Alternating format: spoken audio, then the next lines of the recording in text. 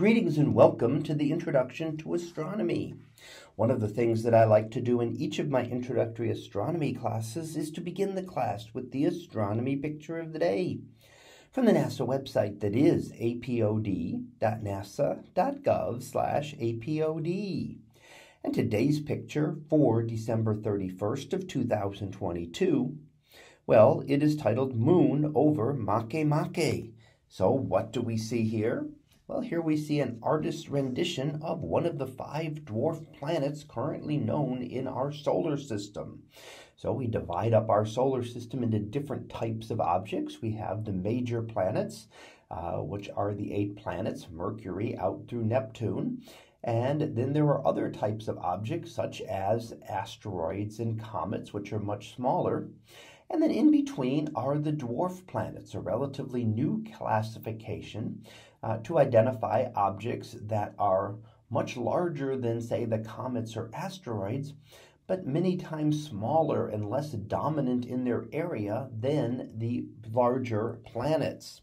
So Pluto has now been classified as one of these, as well as the former asteroid Ceres, and a couple of objects like Makemake here out in the Kuiper belt, out beyond Neptune.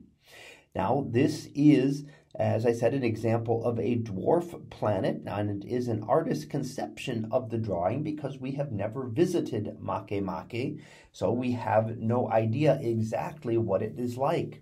However, we can use our information that we do have to make a very good educated guess as to what things might look like on Makemake should we be able to travel out there at some point in the distant future. So Makemake, as we see here, actually does have a moon as well that was discovered several years ago, back in 2016, by the Hubble Space Telescope, searching for faint objects around these distant dwarf planets. So its moon is about 1/10 of its diameter, the moon being only about 100 miles across, and Makemake being a little less than maybe 1,000 miles across its diameter. And we see them here from behind looking back toward our sun. Now, from this distance, our sun would seem much, much fainter than it does from Earth. Makemake about 50 times further away from the sun than our Earth, and therefore the sun would be 2,500 times fainter. So while it would still be by far the brightest star in the sky, it would not look like the large disk that we are used to seeing from Earth. It would be almost like a very bright star, just a point-like object looking from this very great distance.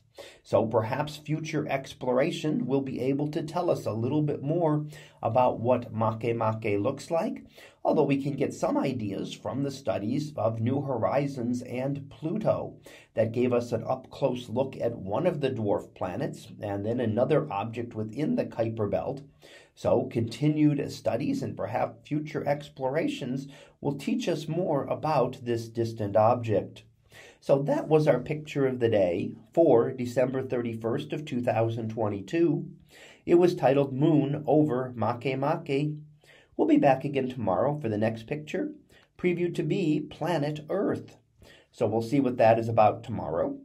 And until then, have a great day, everyone, and I will see you in class.